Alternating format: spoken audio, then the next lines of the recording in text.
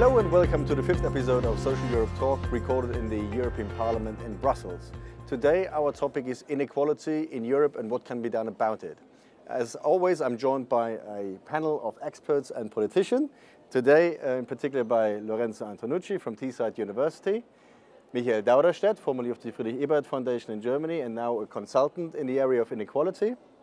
And to my left, the MEP from Barcelona, Javi Lopez, who is also the rapporteur for report on inequality in the European Parliament.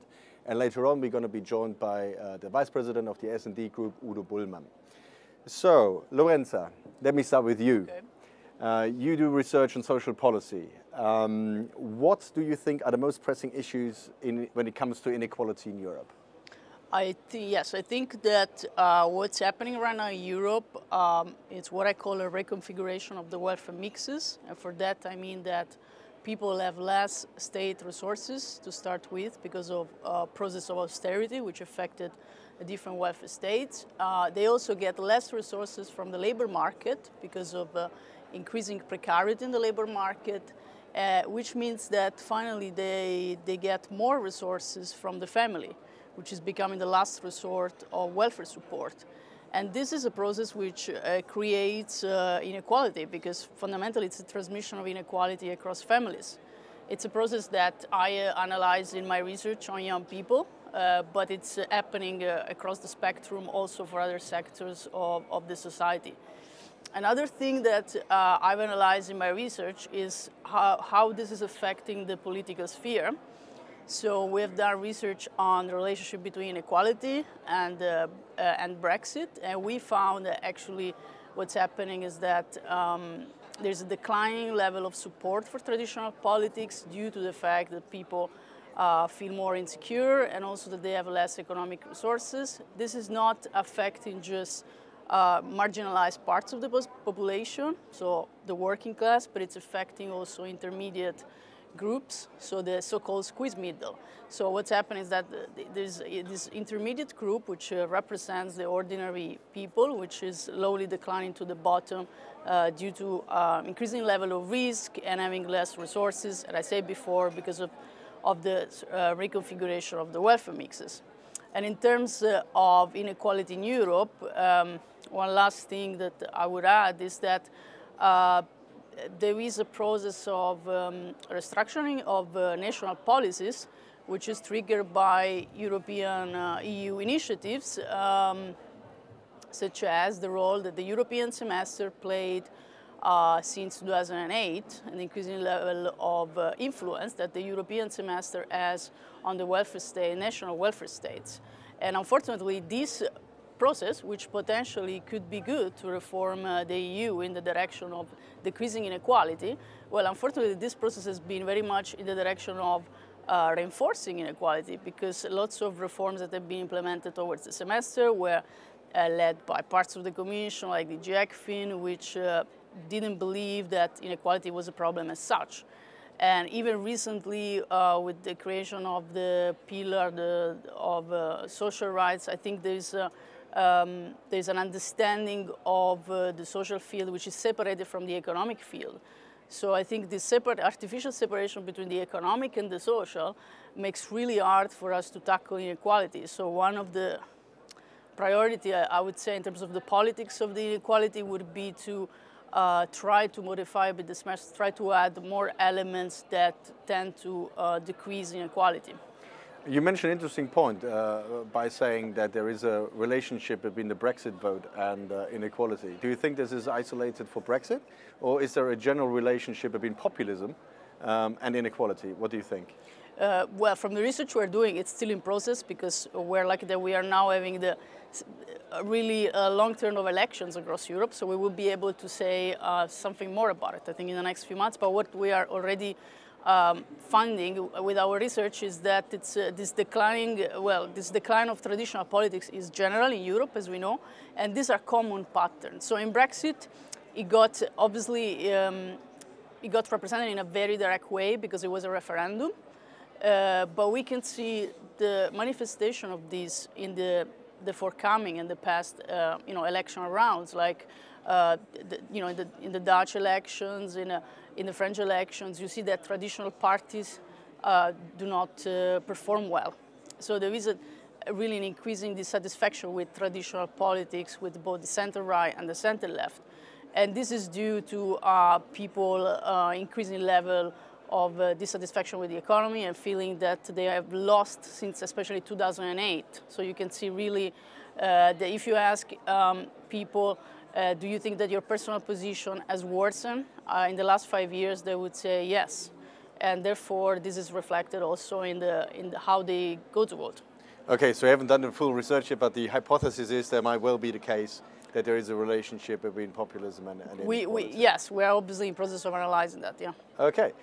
Michael, may I come to you? You've done a lot of empirical research on inequality, and if somebody asks you what are the sort of 3 to 4 most pressing inequality-related issues in Europe, what would you say? Well, if you talk about inequality in Europe, we have to differentiate between different dimensions. There's one, the inequality within countries.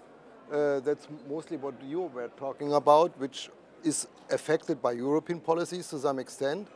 And then the inequality between countries, between member states, which is also affected by European policies. Actually, the European treaties foresee as a goal of European integration that the income levels should converge to some extent. There is a lot of talk about cohesion and convergence, perhaps more on the regional level than on the country level, but it's still it's clear in the treaties and in other EU documents. How did these things develop? Well, inequality within countries has increased in many countries over the last decades, one has to say. Actually, the process is a little bit decelerating. It depends on the country.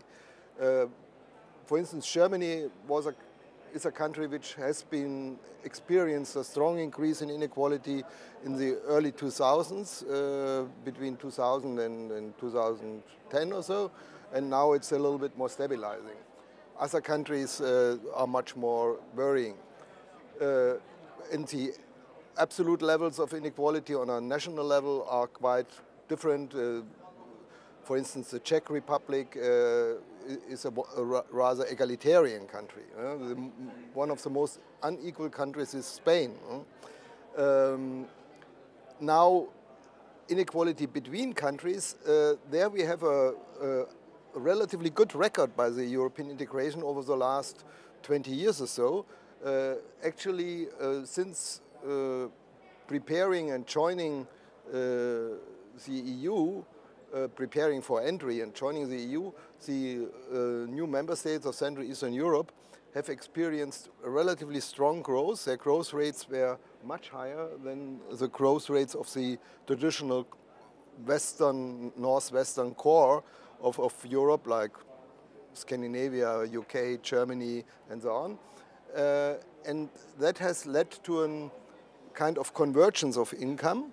The problem is that this strong growth of the poor economies has only partially compensated the increase of inequality within countries. So if you try to calculate an EU-wide inequality indicator, that's what I did, you have the picture that inequality has declined until about the crisis 2008, then a little bit increased, and is now, since about 4 or 5 years, relatively stable.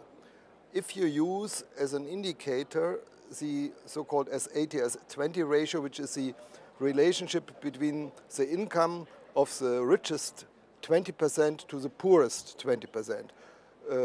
That is on the EU level about 6 at purchasing power parities and 9 at exchange rates.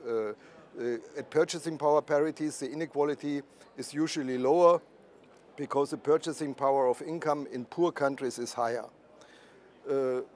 This development is, well, it's not good news because in former times we had a decline of inequality, but it's not so bad because it's at least stable.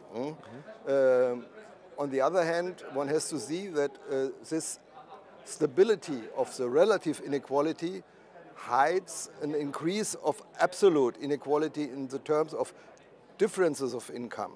So if we compare average income of the poorest countries or the poorest parts of a country with the richest ones, or if we compare wages in Romania with wages in Luxembourg, or if we compare minimum wages in Romania with minimum wages in Luxembourg, we get terrible disparities. It's a ratio of 1 to 50 or something like that, which is of course a reason for people to migrate from poor countries to rich countries. And then we come again to the questions of populism.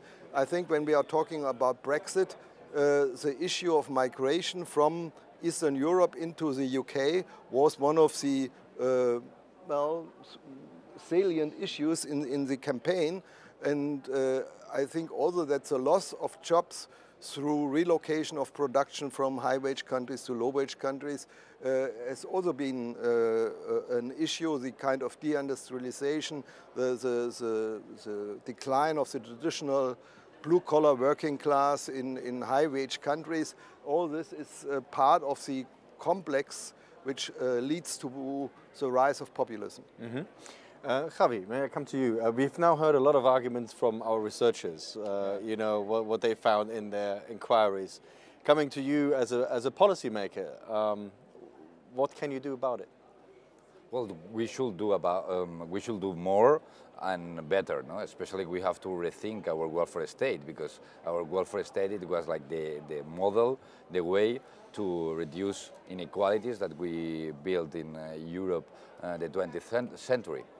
But coming back to some questions, I would like to say, well, first of all, we learned in the last years that inequalities is not a problem only about social affairs. It's a problem with the institutional stability, and this talks about extremism and populism, especially these new movements that we have. And also we learned that we have an economic problem with inequalities. Our potential growth could be damaged by these high inequalities that we feel in Europe, no? And the EU has to rethink their goals in this field, because we had in the last years in our socioeconomic roadmaps, like 2020 agenda, like Lisbon.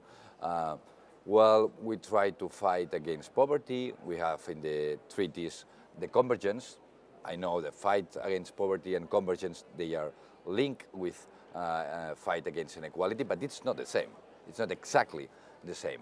And then the European Parliament has the opportunity to put on the agenda the fight against inequality as a goal of the European Union. Mm-hmm. And Udo has just joined us. Welcome. Forgive me. No problem. And may I ask the next question to you? What do you think are the most important political initiatives that are necessary in order to tackle the inequality issue that we face in Europe, or the many dimensions of the inequality issue we face in Europe? I, first of all, would like to underline that, and this was already Javi's point, we have to be fully aware and publicly admit that inequality is not only a feature of how we could describe our society sociologically, but this is a poison to the development of our value-based society. This has to be a part of our awareness, political awareness, so that we organize a sense of readiness for change. I think political will is the main obstacle, political will is the main hurdle of not improving the situation. And once that is done, we can talk strategies, we can talk certain measures, we can talk initiatives. We have a whole lot of good papers of how to improve, On paper, I can describe, the Commission can describe, everybody can describe what is to be done. Look at, for instance, the so-called Lisbon strategy. We, at the beginning of the century already, described what to be done against child poverty, young people leaving schools too early, etc., etc. So on paper, we are fine. But the implementation of our policy programs, that is lacking. And here I can tell you that in our everyday work in the European Parliament, we find a huge difference in the treatment of different policy areas when it comes to fiscal rules, when it comes to restrictive fiscal obligations on national budgets. Here we are totally tough, whereas when it comes to the fight against youth unemployment, when it comes to the fight against poverty in our societies, we are more or less relaxed, and we are having a lot of talk, cheap talk.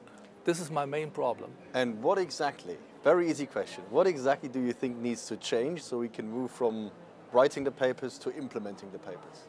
That's very easy. We have, for instance, I tell you, on the basis of the given fiscal rules, we have a Stability and Growth Pact, which is stupid enough and cannot distinguish between a national player, which, for instance, after a national election, gives thousands of jobs in its top positions of state corporations to family members, and a state actor which effectively fights youth unemployment.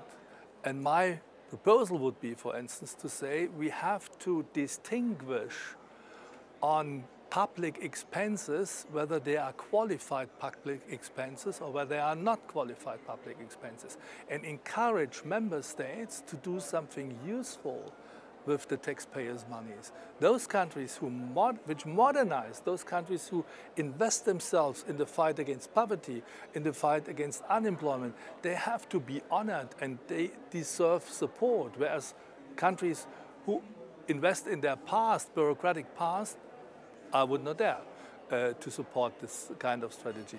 But we have to modernize our schemes of intervention to make them more intelligent, more modern, and more sustainable. Mm-hmm. And Lorenza, if I can come back to you.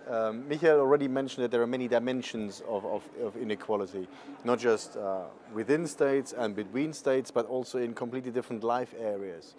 Especially if you look at potential generational conflicts between the interests of young people and older people, and as well as a topic that we discussed this morning already, health inequalities. And because you have the shocking circumstances that within a very narrow space, you actually have very, very different life expectancies. So, you know, when you come to these kind of elements, what kind of policies would you like to see to address these? One of the things we discussed this morning is that the European Commission White Paper, for example, mentions inequality only in relation to intergenerational inequality.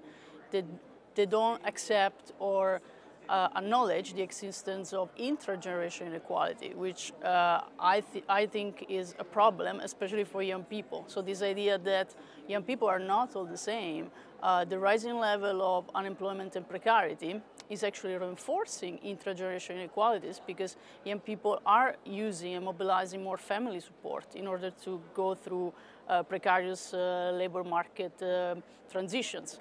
And therefore, very simply, the young people which come from wealthy families would have it better, would have smoother transition through the labor market.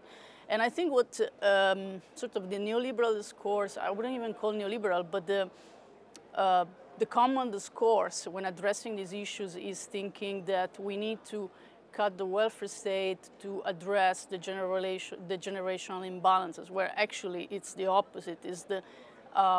Is the fact that the welfare state is being privatized so much in the last 20, 30 years, which makes this generation of young people suffering from the lack of state support. So I think intergenerational inequality and the challenges that are facing young people should go together. So first of all, we should really talk about intergenerational inequality as a manifestation of spreading level inequalities between people which have different resources. So you can call it class inequalities, or you can just address it as wealth, differences in wealth, resources, and income resources. And the other thing I think we should do, and in relation also to what you just said, is the European semester, working in what I mentioned before in the European semester, because in terms of implementation, that's a really powerful tool to implement reforms. Not a tool which is at the hands of the European Parliament at the moment, but and that's a part of the problem. There should be a discussion on why the European semester, so which is implemented the Growth Stability Pact, is given to the hands of the executive, just the executive. So no, there is no actually feedback from the electorate, from the citizens. And it's the most powerful instrument. It's the instrument which is having most effect on citizens' lives, because the reforms that are implemented through the European semester are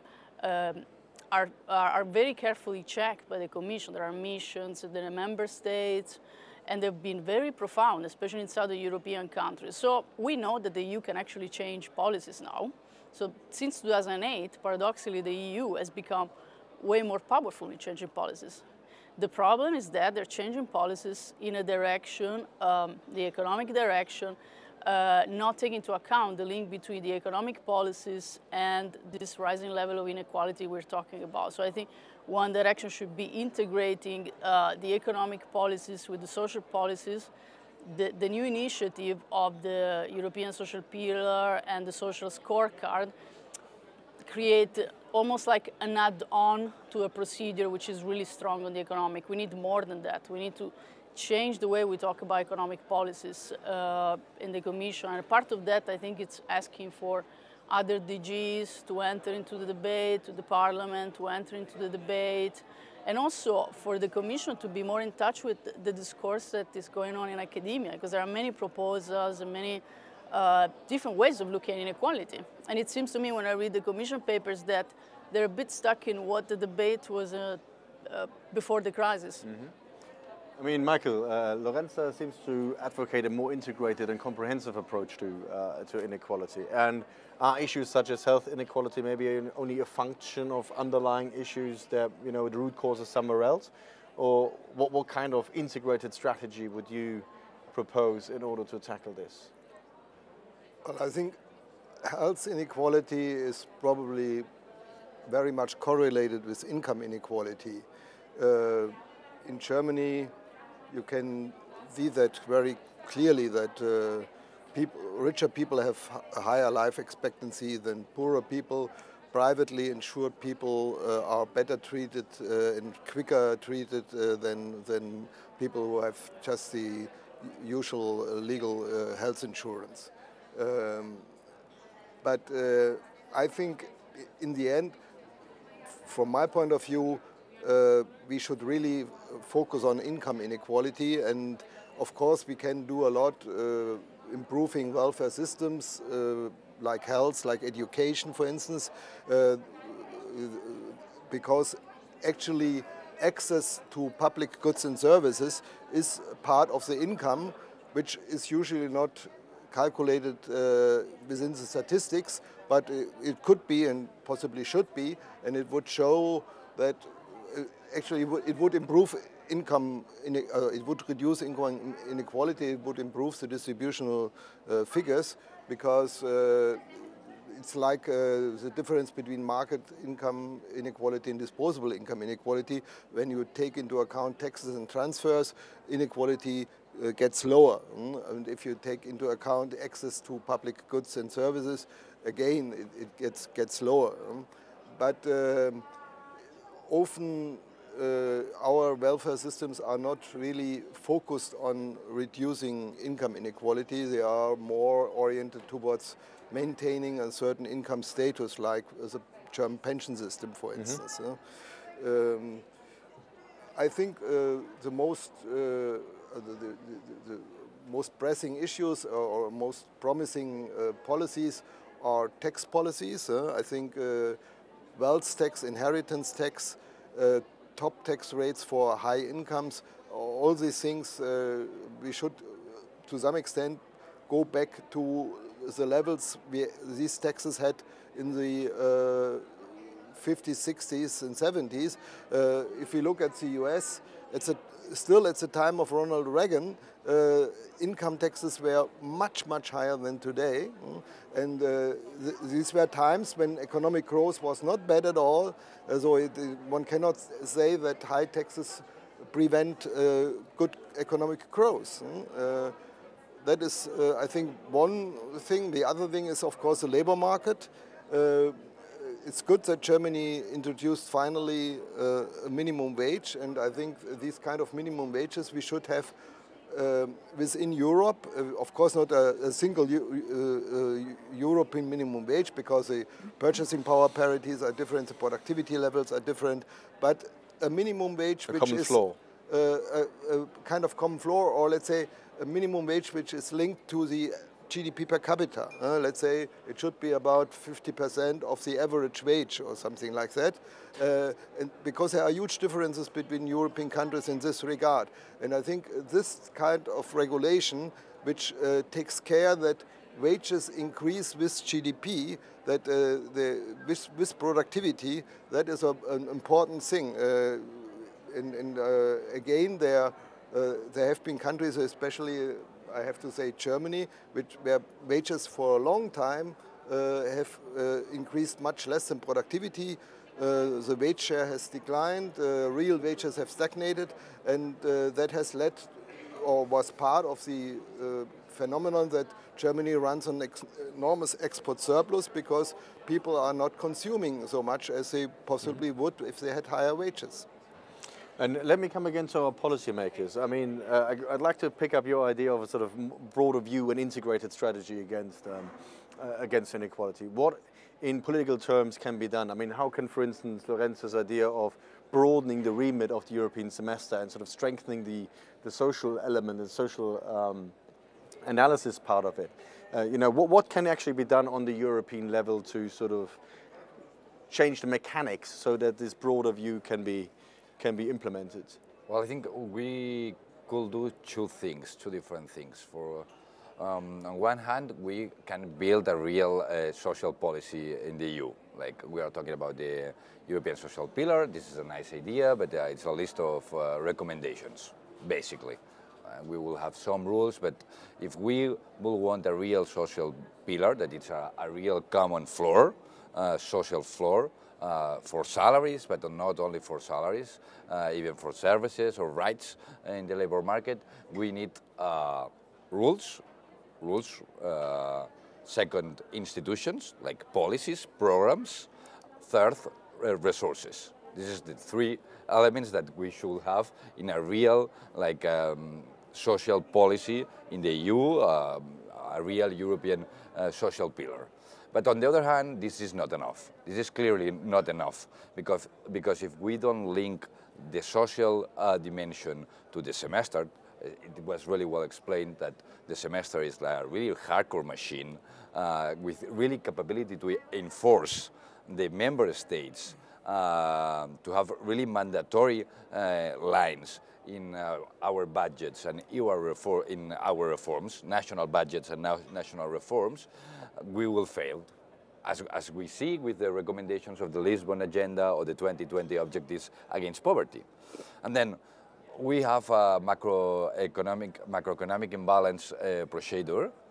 This is really hardcore procedure. And we have a scoreboard with deficits and so on, with macroeconomic lines.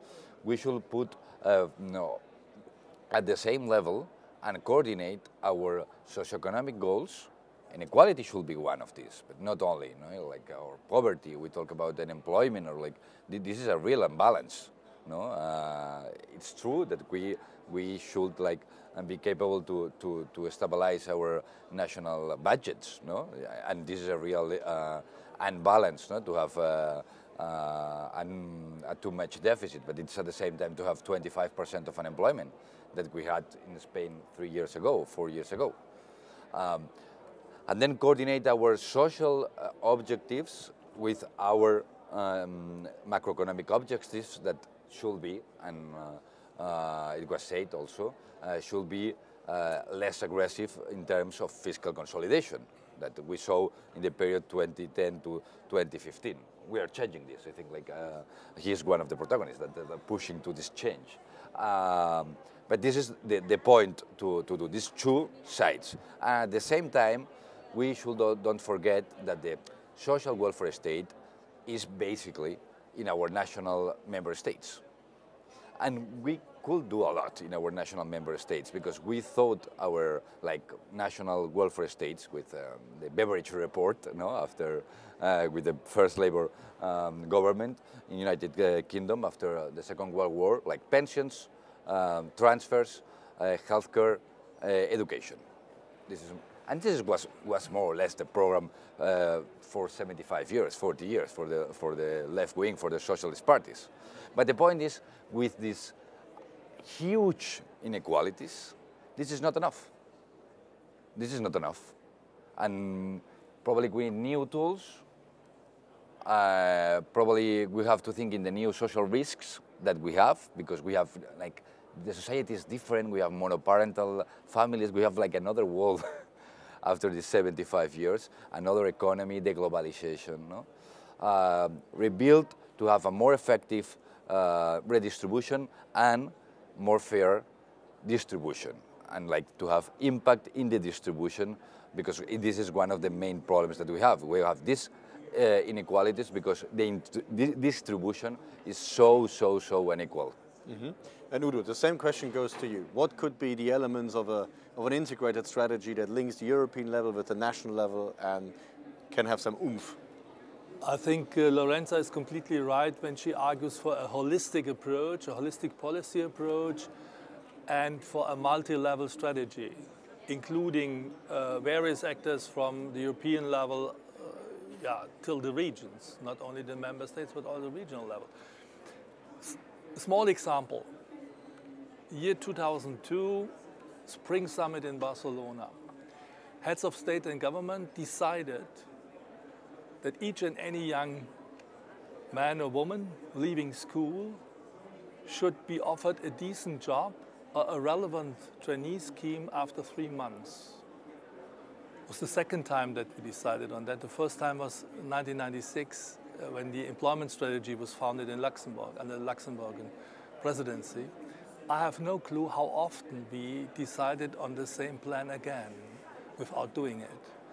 So we are in an area of what experts call soft law procedure, where your sharpest instrument is the peer review. Unlike the Stability and Growth Pact, where you have concrete sanctions, you are in the middle of nowhere. So you have the peer review, you have the new declaration, you have the proposal by the Commission, and what is going to happen if you do not fulfill the criteria? Nothing. What we have to alter is that we more and more develop towards binding rules. Binding rules as you have it in the fiscal policy area as well. Binding rules on the development of environmental goals, sustainability, social goals, positive economic goals when it comes to creating jobs and fair employment and decent employment. How can that be done? We have to change the semester procedure to become a more serious exercise. We need, if you ask me, sanctions and incentives, and we need parliamentary scrutiny. Only if there is a concrete control by parliamentarians, and parliamentarians are more than today. We have a certain say in the discussion. We do reports, we have a certain procedure of accepting guidelines and recommendations, but we have to be part of the game. Otherwise, we will not come into a constellation where we indeed seriously follow up to what was the recommendation of the Commission. So maybe then the country-specific recommendation might look quite different in the future. I have yet to see one that says increase the minimum wage or something like that. But I'm afraid this is all we have time for today. Thank you very much for joining us, and I hope we can continue the discussion. Obviously, there were lots of topics that we did not get the chance to discuss, like the digital revolution and so on and so forth, but I'm sure we'll do that at future episodes of Social Europe Talk. Thank you very much, and see you later.